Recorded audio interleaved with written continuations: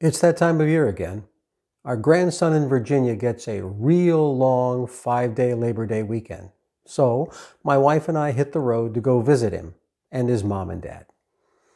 Since we had one of our rallies to work in northern Pennsylvania a week or so later, we decided to make it a roving, touring, driving, history buff, seeing the country excursion.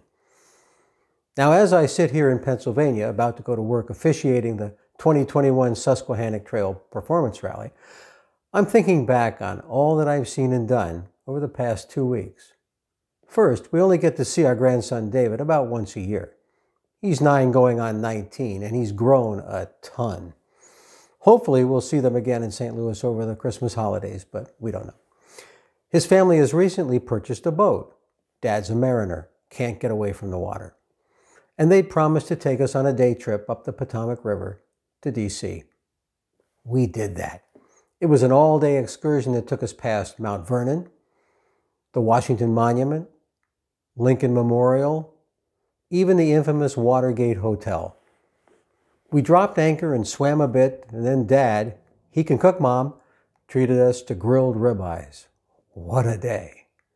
We also spent some time in Colonial Williamsburg and Yorktown, where I had the pleasure of a client reunion. Thanks, Sherry. I learn something new every time I get there. Unfortunately, I only get there about once every 20 years. And then we hit Front Royal, Virginia, and Harper's Ferry, West Virginia, a history buff's path. Revolutionary War, Civil War. But the most memorable part of the trip was taking David to the National Museum of the Marine Corps near Quantico, Virginia, where his mom works. We've been to this establishment almost every time we visit. It's a high point in his and our lives. The museum has a continuous expansion program underway, so frequently there are new things to see when we go back. Last year, during the lockdown, they opened additional galleries in their Legacy Walk area. One of these they term the Never Forget area. It's a shattered glass door room with seats that maybe 6 people. A continuous video plays of families and folded flags and taps and bagpipes and 21-gun salutes and expansive manicured military cemeteries. It's an intense and poignant presentation.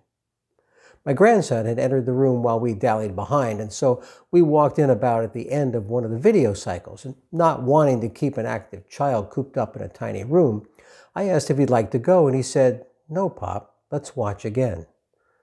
That's when I learned that masks can hide quivering lips and that salty substance that sometimes leaks out of my eyes. There, another valid reason for masking up. It's Kim, and this is another moment of clarity.